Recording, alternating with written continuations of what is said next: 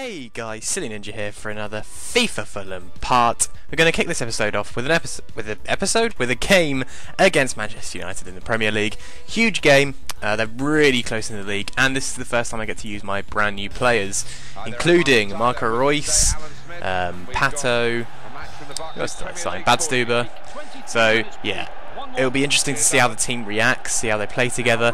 Fantastic ball from Rooney up to Emenike. Emenike is the most annoying player in the world. He's too quick, he's too strong, and he can finish from anywhere. He's such a good signing, and this is at Old Trafford, so it's always going to be a tough game. But it's a nice interplay between Insigne and Pato. Insigne was able to get behind Chris Smalling. A good ball from Insigne into Alexandre Pato, and he scores on his debut to make it 1-0. 1-0, I apologise. So we've equalised, which is huge. Really good goal from Pato. Good interplay between the two, so it's nice to see that they're linking already, even though Pato's not been here very long. And Pato with quite a nice finish. It was a pretty easy finish. If you missed it, I would have been disappointed. Carlos gets a good clearance, but then it goes out for a corner. Doo-doo. Doo-doo.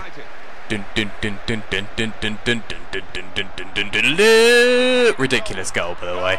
Just absolutely stupid goal.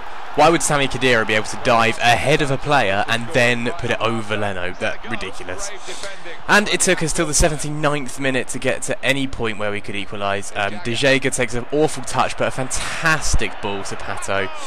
He timed his run to perfection, and then with 94 finishing, he was hardly going to fuck that up, now was he?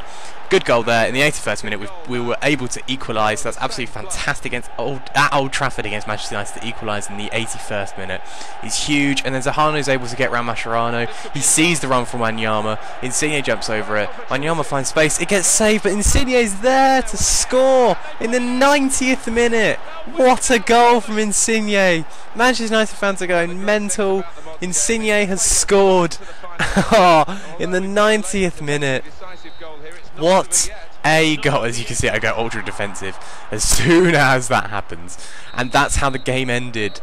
A 90th minute goal from Insigne means that we've beaten Manchester United at Old Trafford, which in the league, that is huge, because Man U are about 2 or 3 points behind us. So it's huge that we got that result. Insigne getting a 9.7 and getting man of the match.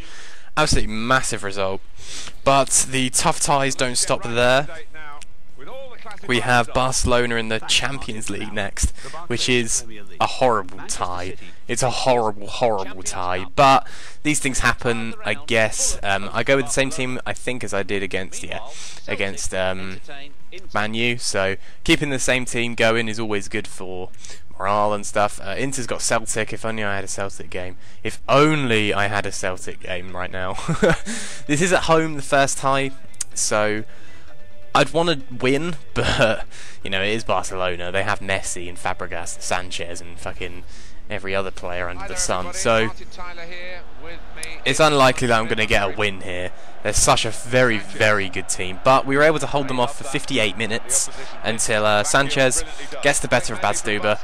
He turns him, and then he doesn't pick out Messi. He picks out Fabregas on the edge of the box. He has an easy finish at the 60th minute, so a very good goal from Barcelona. Quite poor defending, but still. Pato puts a good ball into Insigne. Insigne gets around Dani Alves like it's a joke. He then paces away from him. Zahano finds himself into space, cuts inside, and smashes in the back of the net 10 minutes later to make it 1-1. So we've equalised against Barcelona, which is absolutely huge, but they've still got an away goal. So all they need to do at the new camp is to draw 0-0 and they go through. So that's really not good for me. But Wanyama with an absolutely fantastic challenge, playing against his old team. He drives forward with the ball. Pato's running with him. He gets the ball. He cuts inside of one, cuts inside of two, puts Wanyama in, and then Wanyama puts Reus in, and Reus smashes it into the back of the net. The 90th minute again. 2 goals in the 90th minute to get a win. It's absolutely huge. Absolutely huge. Can't believe that Reus actually scored that. It's kind of stupid how that's happened in 2 games in a row. But with the 2-1 win, they will have to get they'll have to win 1-0, which I can defend really well. I just put Wanyama and Sven Bender in front of the back 4 and play like a 6 at the back. Oh my god, what a result. Again, another goal in the 90th minute. Absolutely ridiculous. I love that my team is like that though. They play until the last second of the game. I love that. It's absolutely epic. So we're third in the league at the minute. We've beaten Barcelona, so that's really good. I think the board want me to get to the semis of the Champions League, I think. I can't really remember. I think it's the semis and finish top 4. So we're on track for that. We've got Aston Villa in the next game. Aston Villa are by no means an easy opponent. They did beat Sheffield Wednesday 6-1, so they've definitely got goals in them. Darren Bent is especially a prolific and cheap goal scorer. So this wasn't going to be an easy game, as proven 6 minutes in. They were raring from their last game. A very good ball. Hangeland doesn't do very much. Very good defender, and they literally just passed it around my defence like I wasn't even there. I paused it because I'm angry. Generally, I pause it and look at my team and go, "Oh, fucking that's beautiful," and then just carry on playing without changing anything. That's generally what I do. So we did score. They did score in the first few minutes of the game, but a fantastic ball from Royce, and then Pato's put in with 94 finishing again. He's hardly going to miss that, is he? Let's be honest. Fantastic ball from Royce though to score that goal. Pato made a very good run, cut inside of the fullback, and then was easily going to score. So it's 1-0 after 20 odd minutes, but then a very good ball in the 35th minute. Wanyama goes to the ground. I have no idea why. Leno does his best. Richardson tries to get it clear. It's very, very scrappy, and then it somehow finds its way to Ramos, who finds the back of the net. Really disappointing goal. I should have just hoofed it up to the other end of the pitch, but that's the way it happened. That's the way it goes, I suppose, and that's how the game ended. Really disappointing result for us to lose against Villa 2-1. As you can see, I just spam A because I'm annoyed. I don't understand how you can go from beating Manchester United and beating Barcelona and then lose to Villa. I don't get that. Consistency is not our strong point at this time, and I think that will only come with more signings. But you know, we keep going, we keep trudging on, and our next game is against Swansea. Again, a tough-ish game. They've been really poor form. They've had some tough games though against Arsenal and Chelsea. Chelsea are such a good side this season.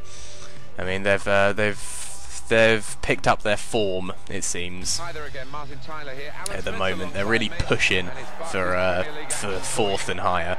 So we really needed a win here. This was away from home, and Swansea, I've had troubles with Swansea in the past, so I wanted to get a win here. Having lost against Villa, I needed the win really. Insigne cuts inside of some of the defenders, smashes it, but it gets saved onto the post, and Royce is there to clean up the clean-up squad and just smash it into the back of the net to make it 1-0 after 16 minutes. So a really good result, good start there. Royce scoring is always good. It's nice to see that my new players have fitted in well. Pato's scoring a lot, Royce is scoring and making a lot, Insigne seems to be playing well with all of them, so it's really good. Pato finds Nainggolan, he goes around one of the defenders and then just smashes it to the back of the net to make it 2-0. Very simple goal in the 40th minute, so that's 2-0, really, really good.